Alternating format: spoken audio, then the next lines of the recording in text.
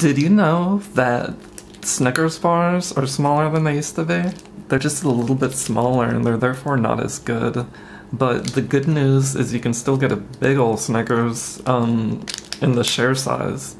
The bad news is that it's shorter, so you can never get a Snickers the way it used to be ever again. But you can get like a miniature version with the share size. It's the old size, but the regular size is the new size, and it's not as good. Take my word for it, or try it yourself. This is what I'm talking about, folks. You can see that the share size is taller, and it's just got more in it. Look at this, it's like it's deflated. Look at that difference, folks. It's a massive difference. There's so much more nougat.